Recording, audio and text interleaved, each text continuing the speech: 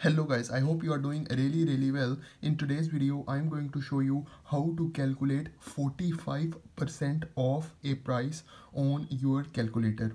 So for example, you have an item and the price of that item is 8,700. Okay, and you want to know how much will be the final price after 45% off. So simply what you have to do, you have to press this multiply button, then you have to type 45, then you have to press this percentage button, and then in the last you have to press this minus button.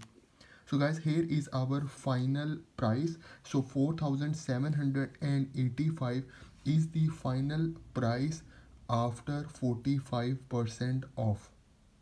Okay, let's move to another example. Let's say we have an item and the price of that item is 67,520, and you want to know what will be the final price after 45% off. So you multiply it with 45, then you press this percentage button, and then in last you have to press this minus button. So guys, here is our final answer.